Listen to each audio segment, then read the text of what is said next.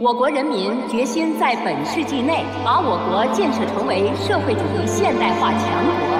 我们首先要靠自己的努力，同时我们要学习外国的一切先进经验。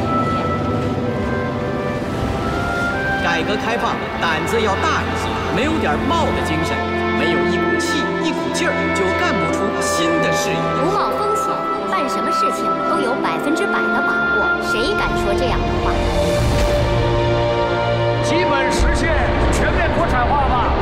只要能为东海引进先进的技术，不拘形势，大胆尝试。我们想会得到更多的政策支持，走上健康发展的快车。货品的多样性啊，一定要考虑的周到，别让市民感觉只有想不到，没有买不到。在合作形式上，还可以更加灵活。Here's everything you need to know about Donghai chemical industry in China.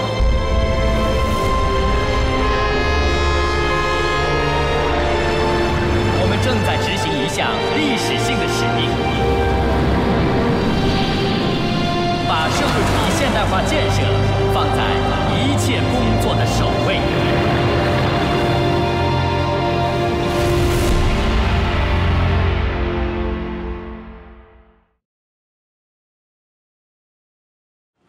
你找季勇是让他给你订车票是吧？刚回来没2天，又去哪儿啊？那市场不管了？我再去趟上海。该看的不都看了吗？还去那儿干嘛？这考察一次怎么考察得过来呢？而且我还有一个主要的任务，给你买几件新衣裳。你穿的破破烂烂的，跟看门老大爷似的。用不着啊，我这儿挺好。不要拉倒，我欠你的呀，怪不得找不着女朋友。 晚上吃饭别等我了啊，有点事儿。男的女的？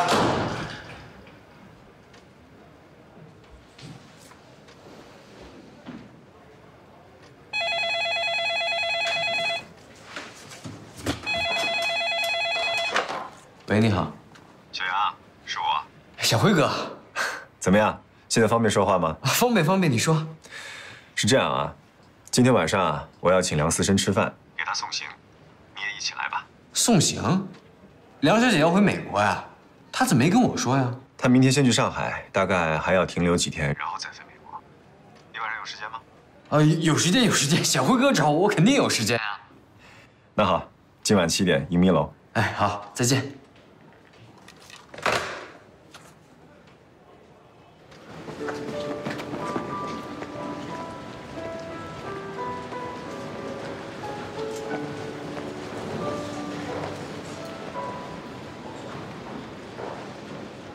大学，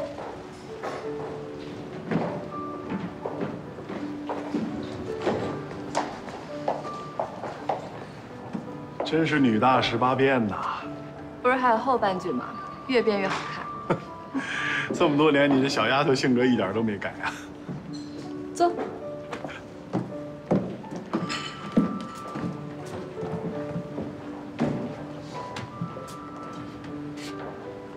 喝点什么呀？我这有。这什么呀？这里头泡的是枸杞。来点。来点。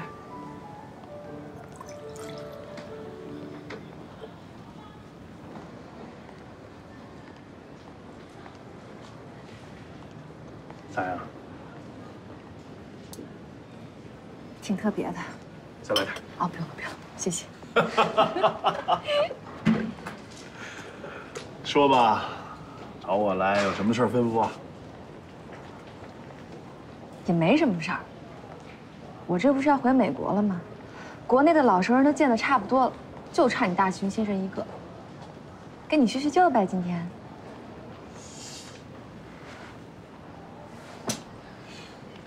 这儿没人认识咱俩，有事儿就直说。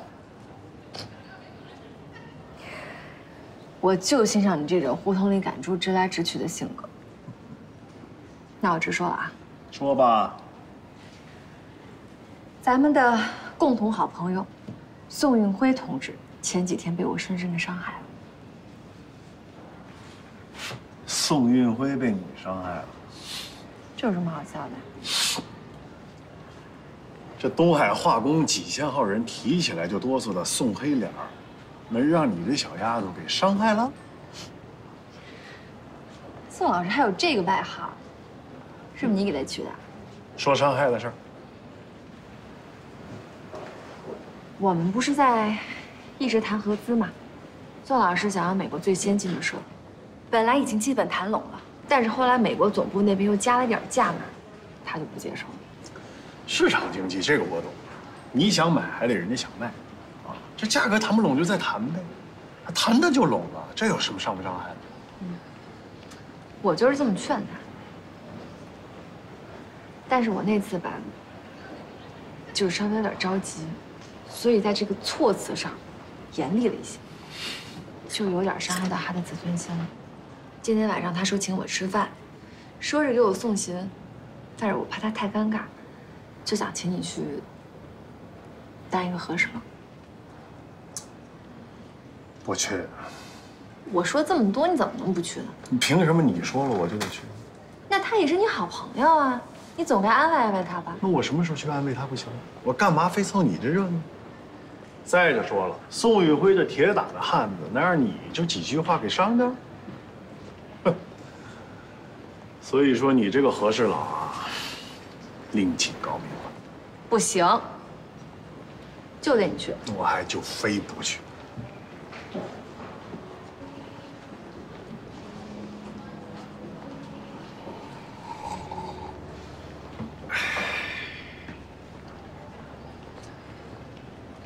我跟你说实话吧，我今天让你去，是有一个重大任务要交给你。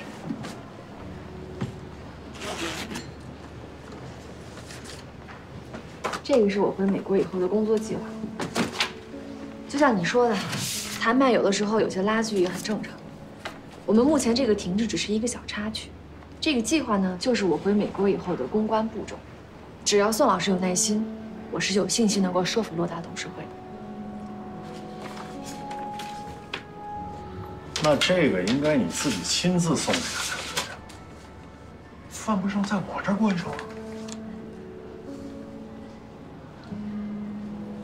前段时间，在谈判的过程中，我运用了一些无伤大雅的谈判手段，但是我没想到宋老师竟然因此开始怀疑我的人品，所以这个计划呢，就是我想向他表明我的诚意。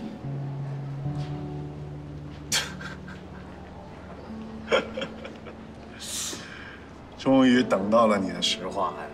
你这个小丫头啊，着实是不好对付。那你现在满意了吧？是不是就能陪我去了呢？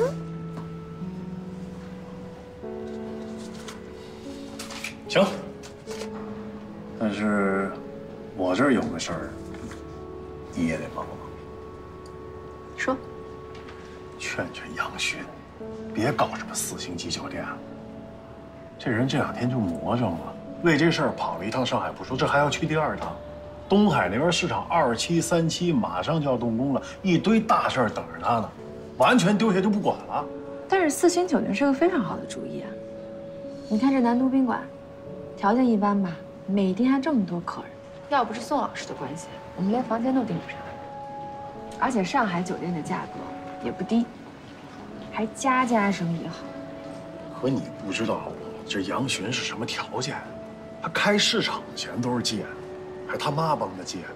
这扯大旗、做虎皮的事儿，你能做，他做不了。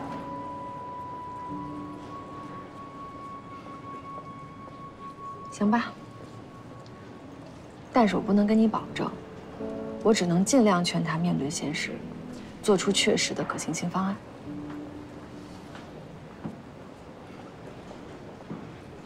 好。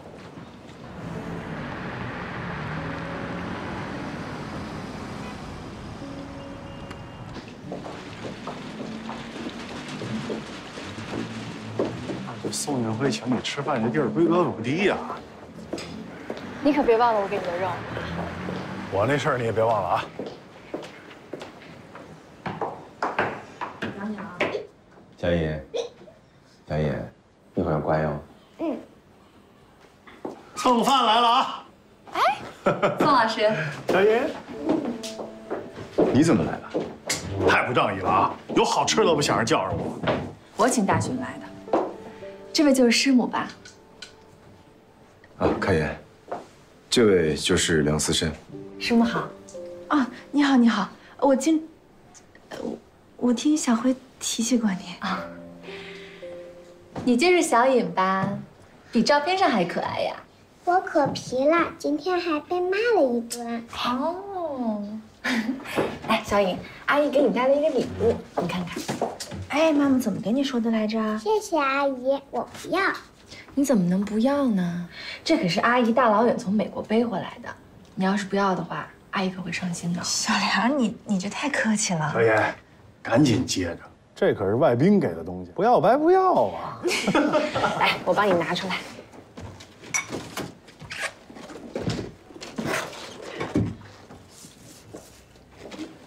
她怎么穿裙子，好好笑啊！谢谢阿姨。不客气。来，那咱们坐吧。来，梁小姐坐。好。哎呀，宋运辉呀，你说你这酒准备的啊，一看就是给你学生的，我可受不了啊！一会儿给我再来点白的。我今天是因为有工作上的事情，所以没有请你来。没事儿，不怪你啊。一会儿自罚3杯，这事儿算了。谁让我这人胸怀宽广，不记仇的？怎么去趟洗手间就聊到记仇的事？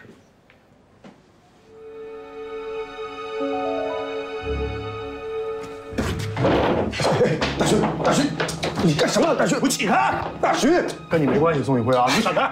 都这么多年了，你别这样啊！快去，大勋。冷静，冷静。小辉，你别拦着他，你别说话。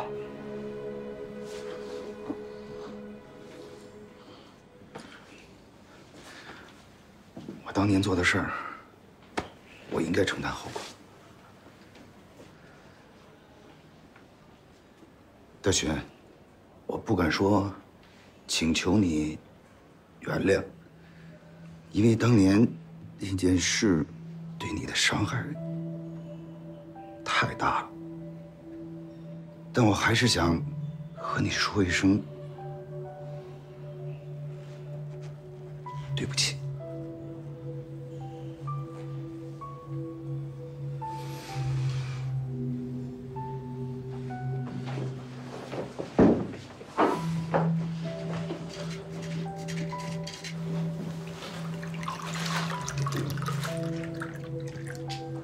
大勋，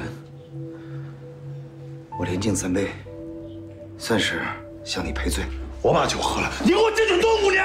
大勋，大勋，听我说，有一件事情我一直没有跟你说，我怕提起过去会让你伤心。现在看来是我错了，我应该早点告诉你的。你当年出事了之后，老于是来保过你的。你当年打完他的手表弄丢了，你很有可能就被定性为抢劫。是啊，大勋，你不知道，当时小辉想了很多办法，找了很多人，都没有人管。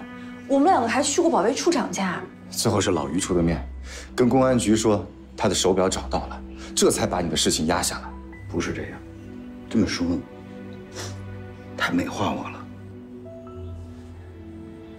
其实当初我没想去，是小辉买了一块新手表，非说是在草丛里找到的。这件事情都快过去10年了，我们都可以不用记得那么清楚。可是你得让我把话说完。大勋，这件事情我始终都没有忘记，每次想起他就觉得很肚疼啊。今天能在这里看到你，我们都出一口气吧，这件事情也就可以放下了。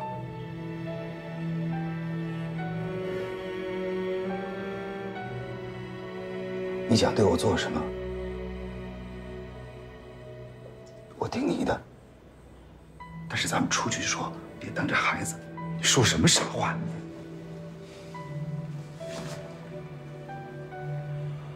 没事，小辉，我不会拿的。以前我是看不惯你，现在我都不稀着打你。大熊叔叔，过来。去啊！想你叫你。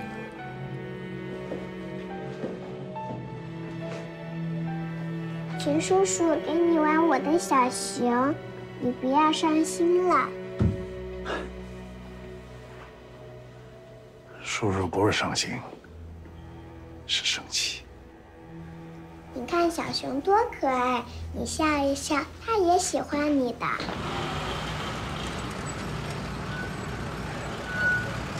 哎，人呢？人呢？往前让让啊！师傅，谁的？你的车吗？啊，我的车。堵着路，你往前开一开呀！啊，不好意思啊。这是。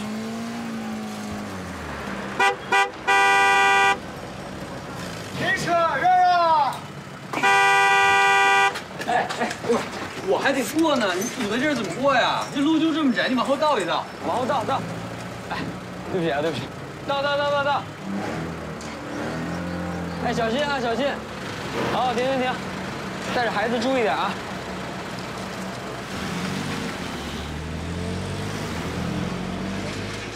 来，点菜吧，咱们每人点一个啊，谁也不能少。老于，你是客人，你先来。啊，女士优先吧。让梁小姐进来。女士优先，让师母先来吧。啊，好，那我看看。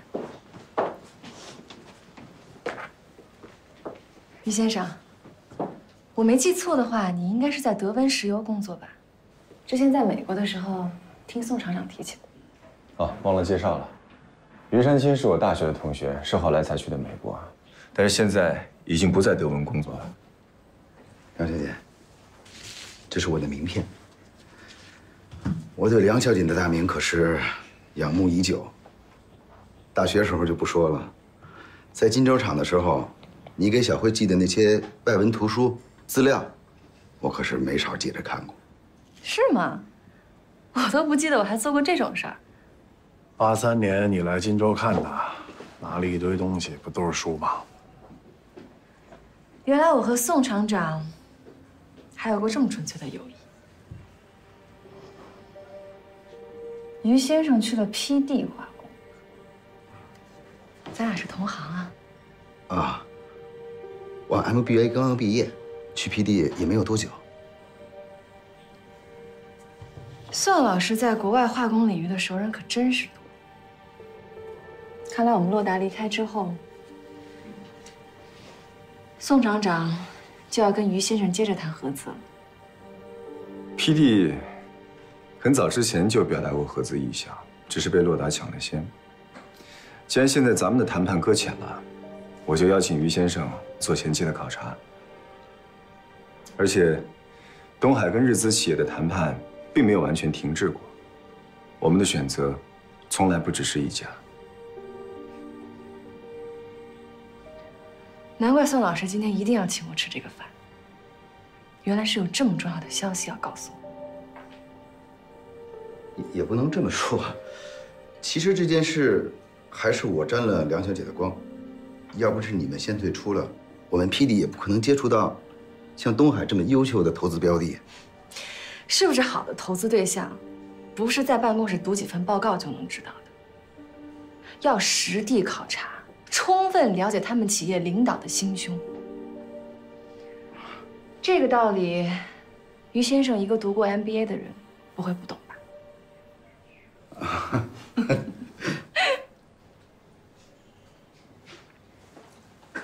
大学，你怎么跟梁思申一块来的？我们俩下午见了面，梁小姐想让我给……没有，什么没有啊？师母，是这样的，我本来啊给大雄的宝宝也准备了一个礼物，但谁知道他不争气，到现在还是打光棍呢，所以这个礼物啊我就不送你了。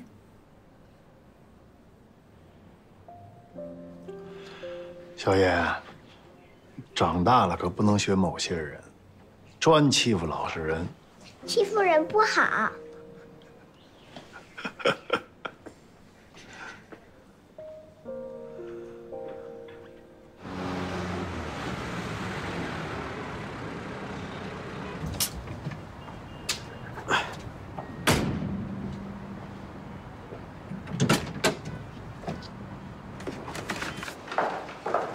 哎呦，杨老板，你咋不早来打声招呼呢？2楼大包都被订掉了，是不是东海厂订的？是啊，请的就是我。哎呦，我就说杨老板的面子最大了嘛！快讲，宋厂长都到了。不是说7点钟吗？哎，不好意思，不好意思。小辉哥，你不是说7点钟吗？你们怎么这么早就到了呀？按道理说，我应该提前半个小时，先去接上小尹。你接小尹不应该提前1个小时吧？哎呀，我最近啊，跟我师傅学东西学的太多，这个脑子有点转不过来了。你师傅，怎么之前没听你提过？嗨，我把别人当师傅了，但是人家还不一定收我这徒弟呢。小杨，谁是你师傅啊？当然是我们梁小姐了。我们虽然只接触过几次，但我发现啊，我变了，脱胎换骨的变化。这个梁小姐啊，见多识广，每次跟她谈话之后，都能学到很多的东西。那你迟到也是受我影响？没有，小辉哥跟我说7点到，那我就7点到啊。我这是跟你学的啊，守时，准点出发，准点到达，这样特别好。守时是个好习惯，但是拜师就不用，我不够资格做你老师。看你这话说的还谦虚呢，我觉得吧，我们做朋友就非常好，做朋友可以互相帮助，但是师生关系就不一样了。有的时候，老师也未必会相信自己的学生。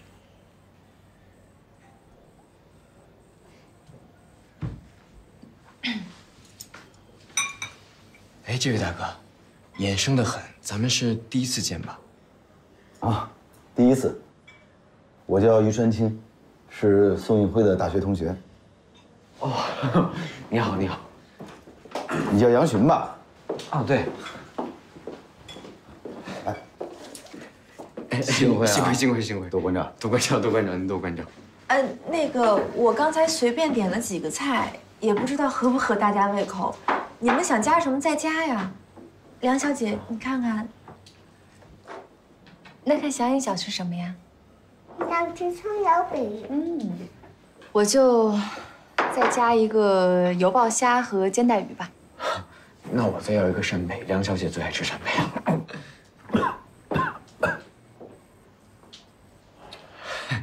怎么了嘛？人家是客人嘛。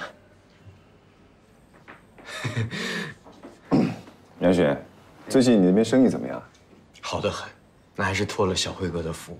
自从去上海见了梁小姐之后，我就找到了一个新的商机。哦，什么商机？酒店，高级酒店，现在全东海最高级的酒店，也就是3星级的，而且天天人满为患，生意啊好得吓人。我就想啊，将来小辉哥你们东海厂外资谈判成功了之后，那东海肯定会吸引很多外国人。这老外啊，对吃对住都有很高的要求，到时候南都宾馆可不符合他们的要求，所以我决定直接上4星级的。4星酒店需要的资金量会比较大吧？是，需要很多资金。哎，小辉哥，你们东海厂有没有兴趣啊？我们可以一起做呀。东海厂控股，我呢负责40%的资金，然后我们再找梁小姐，找一家有经验的外国管理公司，我们3家合作，一定可以成为全东海的新地标。我现在啊还不想背负太多非主业的包袱，这个忙恐怕帮不了了。哦，没关系的，小辉哥，我自己也可以解决。现在经济环境好了，筹款方面应该不是什么问题。你哪儿来钱啊？又让你妈跟着借？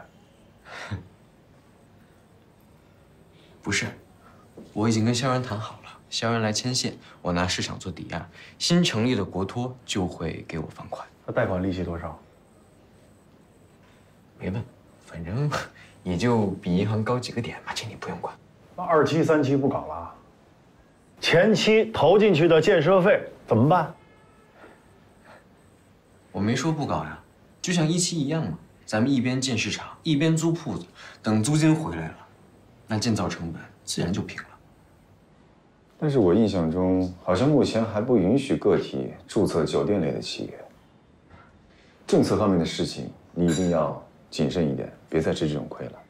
谢谢小辉哥提醒，我已经找人问过了，这个个人确实不能注册酒店，但是呢，我可以挂靠。你看我的市场可以挂靠，那这个酒店啊，一定也可以挂靠。你怎么就这么相信这个萧然呢？啊，他万一跟那个赵小波一样起了歹心，你哭都找不着坟头。萧然是个体面人，他做不出这种事情。你才认识萧然几天啊？你能知道他什么人？大学，小点事别吓唬小英。哎，那个菜都上的差不多了，大寻，你快吃。大寻，我知道你是好心，但是生意场上的门道你懂得实在太少了。现在很多单位都抢着开高级酒店，如果被他们抢占了先机，那这辈子咱们就没有这么好的机会了。你不用挂靠萧然。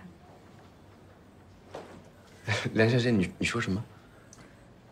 我可以注册一个外资公司，然后把牌子借给你，你就不用去求萧然了。梁小姐，你可千万别逗我，我这个人可真当真啊！我肯定不会逗你了。注册外资公司的手续也并不是很麻烦，我回国之前都查过了。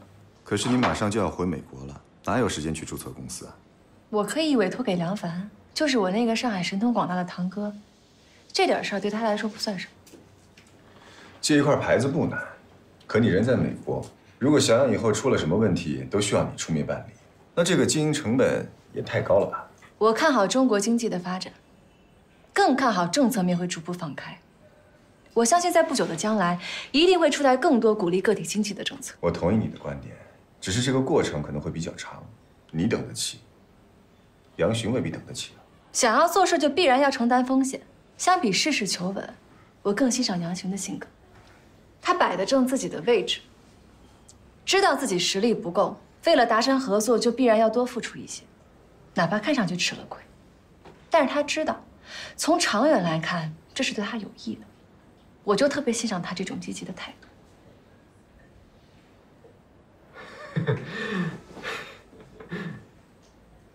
当然了，这个只是我个人单方面的一点想法。杨璇，你要是不想借外资的牌子，你就当我没说过好。我想借，我想借。梁小姐，你们注册公司需要多少钱？我可以先付，等明天银行一开门，我可以直接把钱给你堂兄打过去。这个没关系，手续费也用不了多少钱。至于其他的事儿，咱们私下再单独沟通。哦，对，我们私下沟通，私下沟通。哎呦，怎么不喝酒啊？来，我给你们倒酒。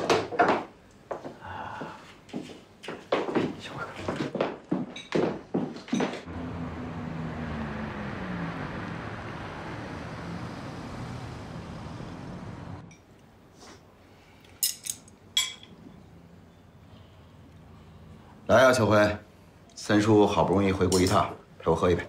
来，给你接风。预祝咱们合作成功。好。杨徐，我给你喝一杯。也预祝我们合作成功。大徐，你也来。你们那生意太大，我不掺和。来，小野，咱俩碰一下，碰一杯。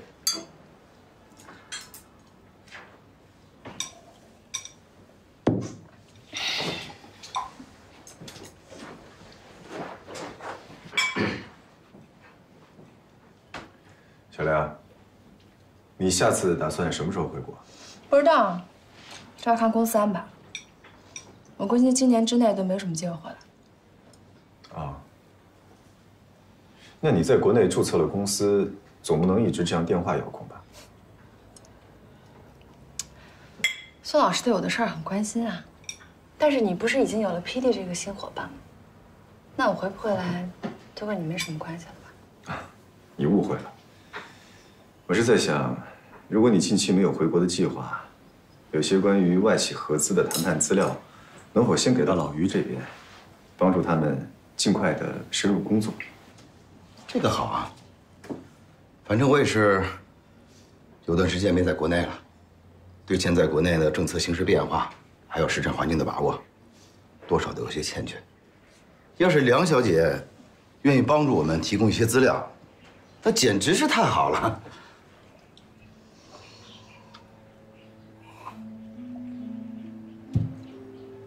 看来宋厂长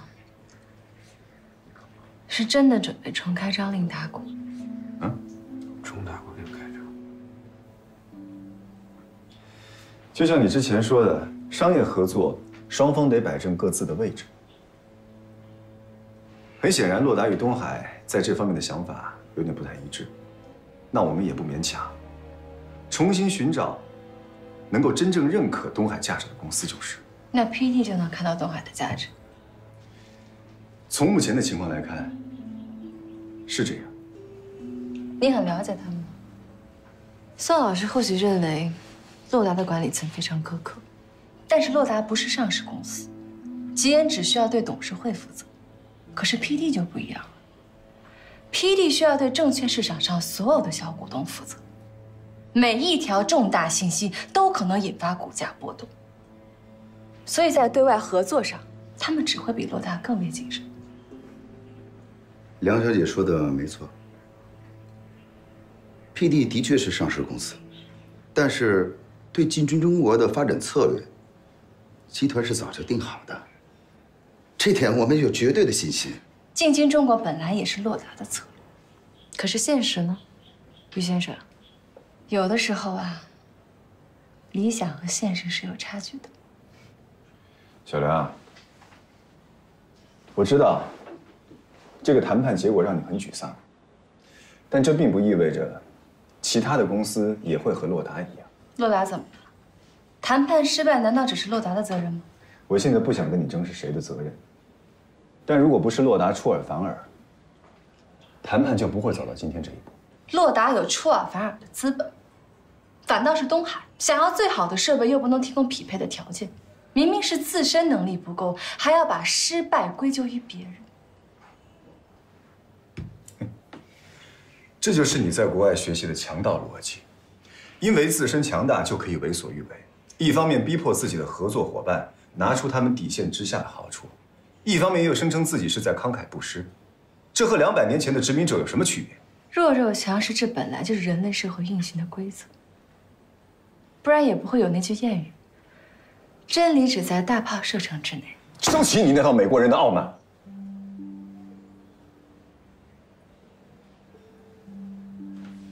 是，洛达确实提供了很好的技术，但这些难道是你们无偿援助的吗？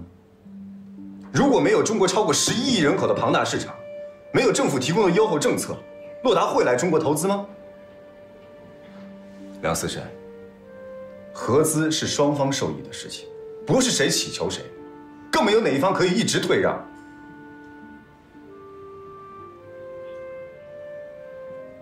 我原本以为你去国外开了眼界，学到了先进的知识，能够更理解祖国的需要。哪怕你回来不是帮忙，至少不会像他们一样歧视我们。没想到，你比他们还要变本加厉。我没有，我不会歧视任何人，更不会歧视自己的同胞。但是你的一言一行都在说明这一点。那是因为你没有经历过真正的歧视。小梁，你别那么激动，小辉他肯定不是这个意思。你让他说，我倒想听听，什么才是真正的歧视。我说，我刚到美国的时候，我就经历了各种歧视，长相上的、语言上的都有，这一切都只是因为我来自中国大陆。后来我考上了 Ivy League， 去了华尔街，我在美国的职场上也同样经受了歧视。那是一种隐形的，但是你又可以随时觉察到的歧视。某些职位、某些工作，他们永远都不会给华人机会。我为什么一定要回中国投资？因为我在南巡讲话的报道里面看到了中国崛起的希望。只有中国强大了，我们这些海外华人的地位才会提升。所以从某种意义上来说，我比你们任何人都更爱这个国家，你知道吗？那你为什么还要帮吉恩？为什么还要帮他争取这么不公平的条件？你以为我没有和他争过吗？但是他的理由无可争辩。你们东海想要最好的设备，这个只有洛达愿意提供。你不信的话，你可以把洛达的设备清单给于先生，看看看他们 PD 能否提供这个水平的技术设备。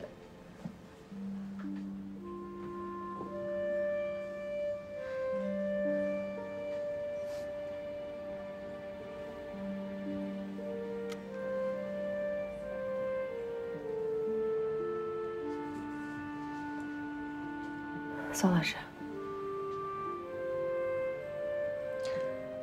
我跟你一样，非常热爱这个国家，但是我们必须要承认，我们目前还非常落后。想要追上世界，就必须要多付出一些。二战以后，后发国家走过的道路，开放市场，出让利润。提供廉价原材料和劳动力，这些我们一步都绕不开。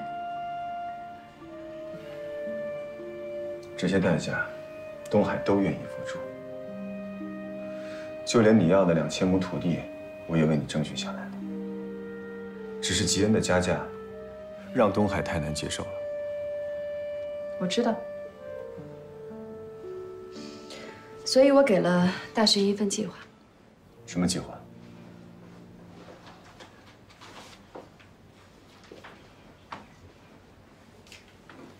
这个是我回美国以后的工作计划。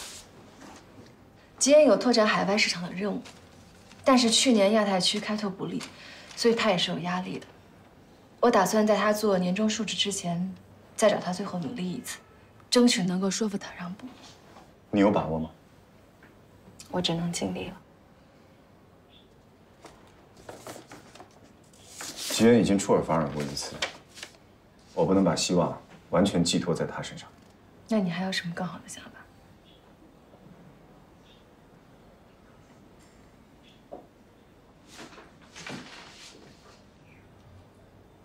要不这样吧，宋老师，先让小颖回去，她已经困了，然后我们再好好商量一下。可以，你先送小颖回家吧。那你呢？我晚点就回去。杨旭，你开车把他们俩送回去吧。大旭，你也去吧。算了，别麻烦大家了，我们自己回去。哎，别，嫂子，我送你回去。啊，杨旭，这个是我给小尹带的，帮忙带回去。哎，好。思申，在美国的投资案例中，除了现金、设备、厂房之外，还有什么可以算作资产？这老师什么意思？我是在想，吉恩无非就是自恃自己有好设备，认为我们投入的太少了。但是这500万美金已经超出了东海的支付能力。如果你们还有其他认可的资产形式，我可以想办法再去向上级争取。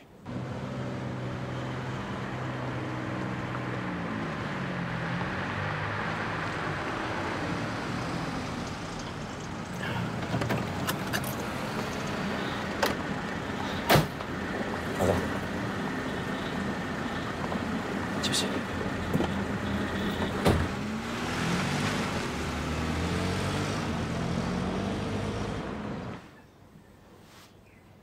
1913年，美国政府出资修建了巴拿马运河，并以每年25万美元的价格拿到了运河使用权。到目前为止，他们已经从这条运河中得到了超过400亿美元的回报，这被认为是美国政府最为成功的投资案例之一。因此，很多美国公司就形成了一种思维习惯，那就是路桥、河道是极具价值的资产。你的意思是说，我们东海也可以拿路桥、河道来作为投资？嗯，东海政府不是答应了要为合资公司加固桥梁、改善路面吗？你可以跟他们聊一聊，把这个算入东海的投资里面。好，我明天一早就跟上级汇报这件事情。好，那我就先把车票退了，等你消息。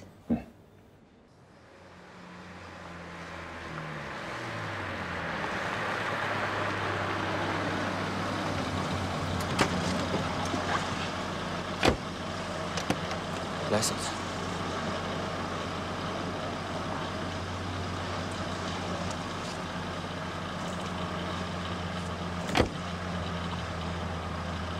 那你们早点休息啊。哎，谢谢啊。哎，没事。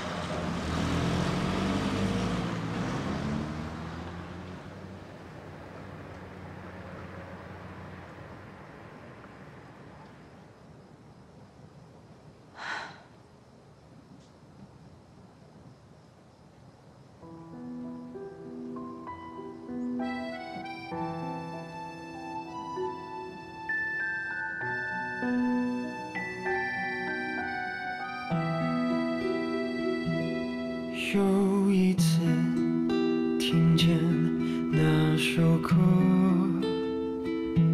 曾经的听众有我们两个，岁月以为一场一合，让时间停在那一刻。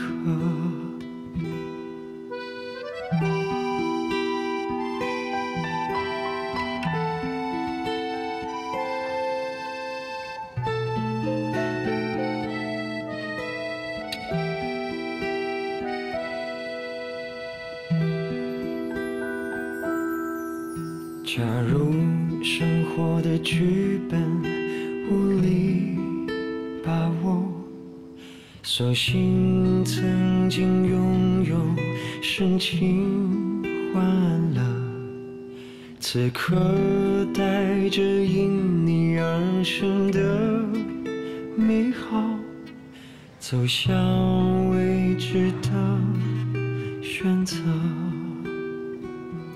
我的契约将始终陪伴，无论在世界的哪个角落，永远被善良的人们围绕，生活依然是温暖时刻。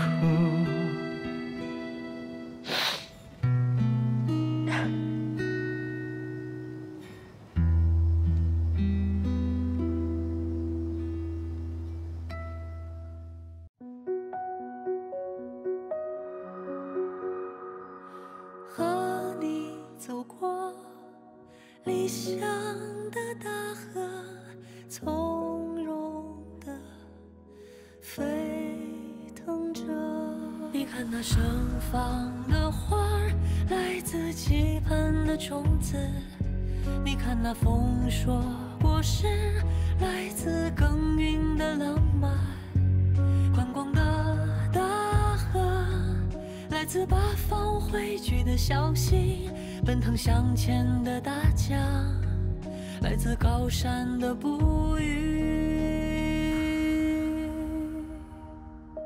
和光同行，跌跌撞撞的摸索；和光同舞，奋不顾身的坎坷；和光同志，不为生命而来，不为低谷而去。你看那盛放的花儿，来自期盼的种子；你看那丰硕果实，来自耕